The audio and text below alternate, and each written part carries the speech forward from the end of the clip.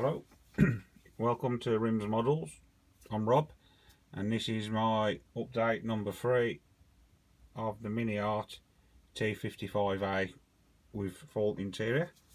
Just before we start, I'd like to say a big thank you to all my subscribers and all your comments. It's really kind, I really appreciate it. But I'll show you what I've done.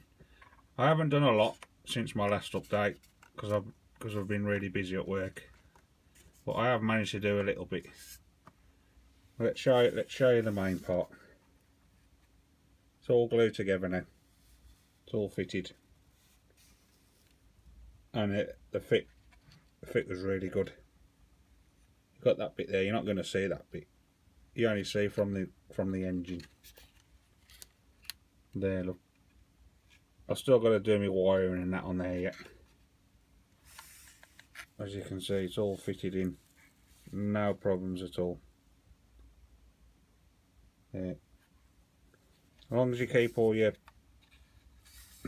mating surfaces clear, no paint on them, you'll have no problems. I've still got to weather the inside. I've still got a bit more to do yet, just to finish it off. That piece is glued on. That there, the light. Where's my pointy stick? The light there, that was a lot of work. There, that's quite fiddly to do. That was. I glued all the pieces on. There's nothing to glue on there, but that's glued on. Like I said, the clear parts I put in, I should just mask them up when the time comes. All these, I've done all the sides, they're all glued on. All these are adjustable, as you can see. You just take your time, be careful with your gluing, and you'll have no trouble at all, as you can see. And the back's all done, they're all glued on, it's all ready to go. Same on this side. Yeah, that's all done there. Again, they're all adjustable. There's nothing really underneath to see. Really good detail though. The inside, I think the inside is actually lovely. That's so well detailed.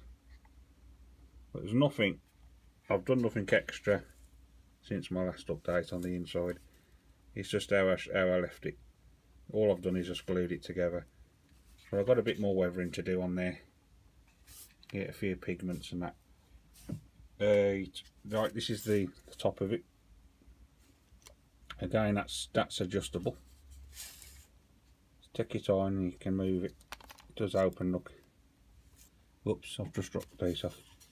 Well, it does adjust. That's the inside, it's all painted. I've just got to paint that piece there. So that's ready to go. Once I've finished the inside, I will glue it all together. I made a start on one of the back panels on the back. That's the outside. But I'm not going to fit. There's 2 pieces of outlets to fit on there. I'm not going to fit that yet. I want to spray it all first. But I'm going to spray it black. Spray the inside black. Just so it's like a shadow. So you won't be able to see him because it actually fits there on that bit there. So I don't want to be able to see him and see nothing. So if I put it like a black coat on there, you shouldn't see the inside. There's also this bit as well. That's actually finished. These doors, you can have these open. You can pose them open. All I'll do is just glue them in position when the time comes. But they're just dry fitted at the moment. Well, that's all ready. I've had to glue these hinges on here. They've got to be glued on, but everything else is already on. I know there's injector pin marks there, but you're not going to see them once it's all glued together. This piece here is not quite finished yet. That's part of the back. I've just got to finish that off. some little bits of photo etch to glue on here, but I'm going to do them once I've got it all glued together, just in case I knock any pieces off. Then I'm ready to start on the wheels. All the wheels are done, as you can see. The 2 sprockets, beautifully detailed, no problem at all. The only trouble I had was the what's the names, the sprue tabs are in between the teeth there, which made it, you know, it wasn't difficult, but it just made it a bit trickier to clean up. So that's them. These are I've got the two idlers there. They're nice, they went together nice. And then you've got the road wheels. I've just brought 2 out just to show you. These are really detailed. I've just got to clean them up. As you can see, I mean, the pattern on it's beautiful, so detailed. Yeah, can't fault it. Lots of wheels. Now the tracks, I've never seen this style of MINIART before.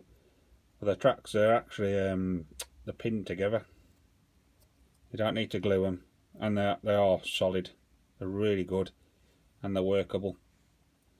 All I've done is put the pins in, and I'll just put little dabs of super glue on the ends just to stop the pins coming out.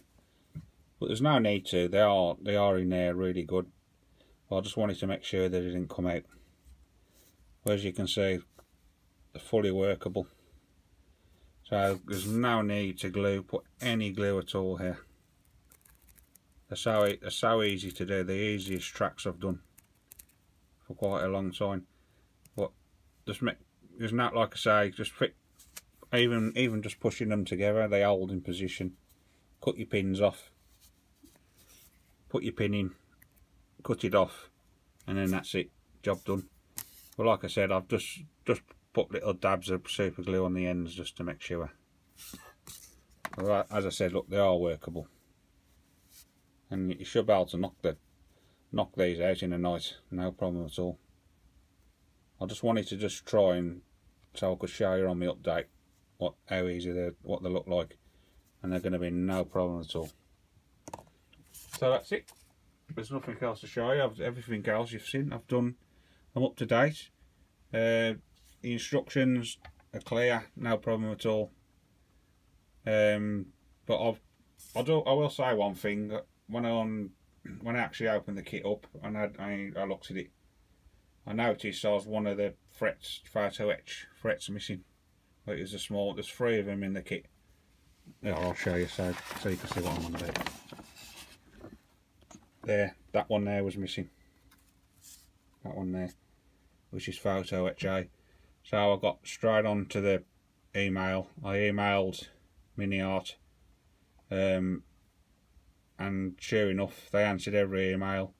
All I had to do was send some photos of what was missing, a picture of what was missing, and a picture of the kit, just so they could see. And within 2 weeks, they sent it through the post free of charge. So their customer care, I can't fault it. So fair play to MINIART for that. It was great. I couldn't fault it. But yeah. So basically, they sent it through the post, free, like I say, free of charge. So thank you for looking. I hope you all have a nice Christmas and a great New Year, and stay safe. And I'll see you for the next update. Thanks for looking. Thank you.